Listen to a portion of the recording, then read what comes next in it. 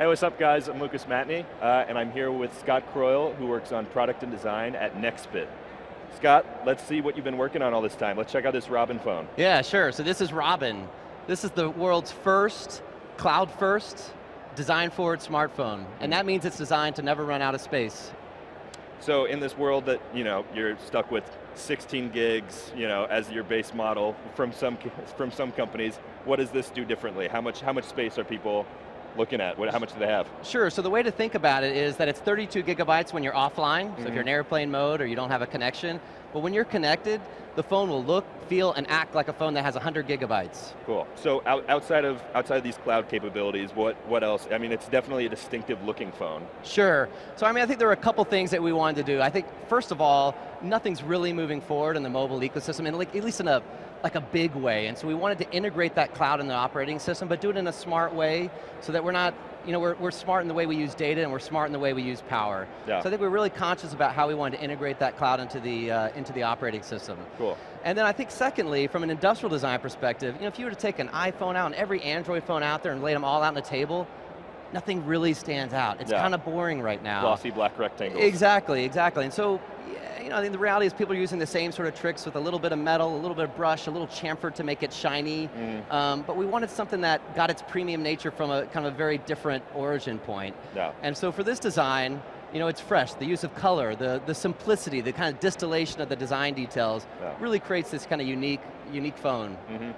So you guys launched this on Kickstarter. Why did you feel that was the best avenue for you to go for? Well, I think there's a couple of reasons. I think probably the biggest reason is we think that the era of, you make a widget, you have a pretty person hold the widget, I look at that person on the television screen and think, oh, I'm going to be beautiful, I'm going to be able to hang out with those people. We think that's kind of old school. Yeah. We think that there's a unique opportunity to have a two-way conversations with people, particularly people that are interested in technology, that are engaged in kind of what's going on and what's moving forward. And so Kickstarter really was the perfect platform for us to kind of start that two-way dialogue with people. Yeah. I think that's number one. And then number two, just from a business perspective, it's hard to predict demand and what that's going to be like come January and February when we start shipping.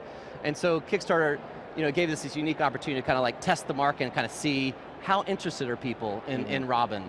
Cool. So you guys are going direct to consumers. What kind of flexibilities does that give you in kind of how you act as a company and how you reach out to your customers? Sure, so first of all, there's a whole kind of inflection point that's happening in mobile right now where phones are now being sold direct to consumer. You saw Xiaomi do it over in China, then OnePlus took it global, now you see Motorola and now Apple actually all going direct to consumer. So there's a big education that's happening to the consumer about what that means. I think the biggest benefit to the consumer is that there's no bloat on a phone that's sold direct to consumer. Totally. You get faster updates from Google, and when they do updates on Android, we can actually get that stuff out faster to consumers, and then we can do more frequent updates to our software and keep building in functionality. Right now we're focused on solving the storage pain point, that point where you're actually trying to film a video at a concert and you actually get that out of space message. So right now we're trying to solve that, but there's tons of other things that we want to do next year, and we don't have to wait for a carrier to approve them. We can actually just get them ready, dog food them internally, get them out to our consumers, and then launch them to the whole Robin consumer crowd. Totally. So when's this guy coming out? Yep. So our Kickstarter campaign has about 8 days left, and so that's the last chance. How much have you guys raised? We've raised over 1.2 million. We hit our goal in 10.5 hours, so it's been a super incredible ride. But we'll be able to ship Kickstarter units in January, and then we'll have it be commercially available in February. Cool. So you have a background with design at HTC. How does your go-to-market strategy kind of feel a lot more in control? How does it feel different here?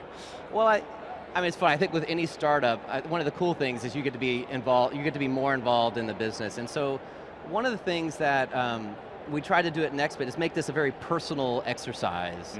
I've been designing Android phones for a number of years. Tom and Mike, they come from the Android 1.0 teams, and so we're Android enthusiasts ourselves. We love mobile, and we love kind of what Google's done along the way, and we love the ethos that's been set up there. Yeah. And so not only in the creation of the phone and the software, but I think also kind of having that two-way conversation with people that are really interested in technology and very knowledgeable about stuff that's going on. It kind of gave us this unique opportunity to kind of create a fresh voice and a kind of a fresh kind of go-to-market strategy and a fresh marketing message. So it's been totally different than, than what I've done before. So a lot of consumers, they're Apple or they're Samsung. Who's the customer base you're trying to reach? What does your ideal kind of customer look like? Well, I think, first of all, we think it's a phone that's for everybody. If you think about the number of 16 gigabyte phones out there or 32 gigabyte phones, in fact, it doesn't matter what storage you have. Apps are getting bigger, we're shooting more photos, we're shooting more video. This will continue to be a problem no matter what storage size you have. So I think it really, we thought about it from that standpoint that, look, this can be a phone that's really designed for anybody.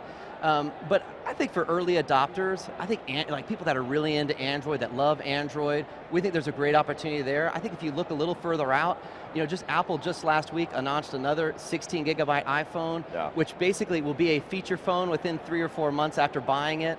We think there's a huge opportunity there where people don't have the brand allegiance to Apple that, say, somebody in their 30s or 40s or 50s do, number one. Number two is, it's just not moving the ecosystem forward as far as we think it can move. And so I think for the young consumer looking for something fresh and something new that really moves stuff forward, we think there's a huge opportunity there. Yeah, so you kind of touched on this a little bit, but what are some of the overall trends in the smartphone market that you think Robin it's making it the perfect time for Robin to launch?